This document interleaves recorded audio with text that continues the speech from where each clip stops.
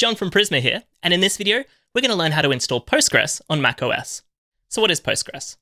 Postgres is an open source relational database. It's been in active development for over 30 years, and it's trusted by some of the biggest companies in the world. That's enough to convince me. So how do we get it installed? The first thing we're going to do is come over here to this download page.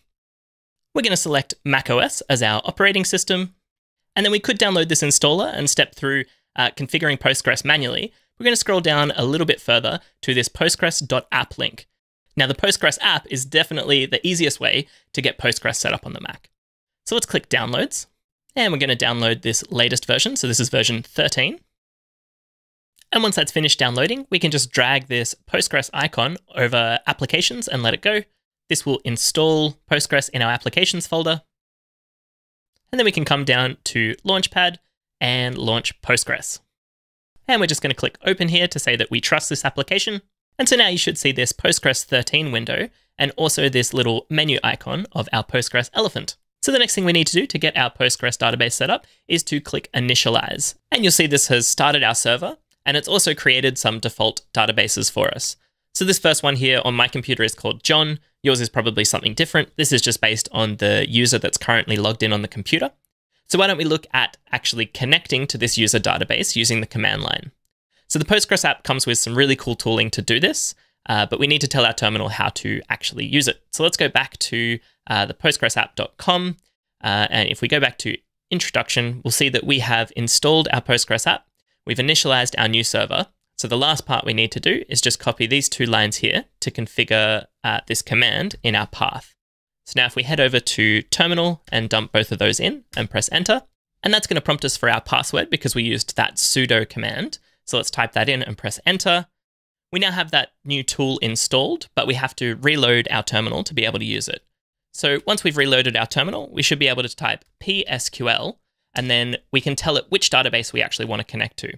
And so mine's pre-filled here, so we can just follow along, but Postgres:// this is the protocol we're going to use. So we're going to be connecting to a Postgres database.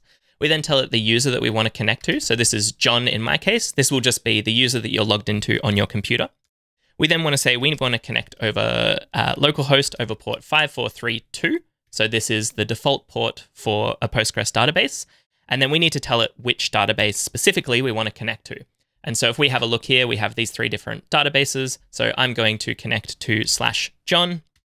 And now we're inside that database. And I can confirm that this is actually the database that we're connected to by saying \coninfo. And it's basically just going to reflect all of the data that's in that connection string.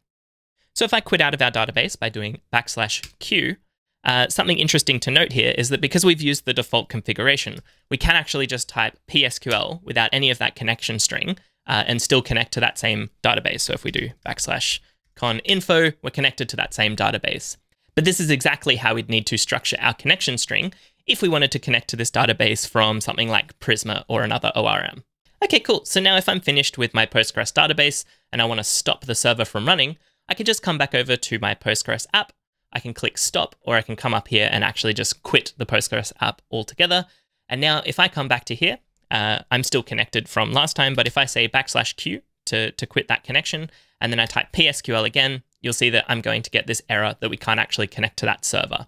And so the Postgres app makes it very clear to see whether your server is running or not. It makes it super easy to start and stop that server whenever you need it. And that's it. That's how easy it is to get Postgres running on macOS. Make sure you check out our YouTube channel for more awesome videos just like this one. We'll have a link to Prisma's Postgres connector to make interfacing with your Postgres data super, super simple. And make sure you check us out on Twitter. That's twitter.com/Prisma. Thanks for watching.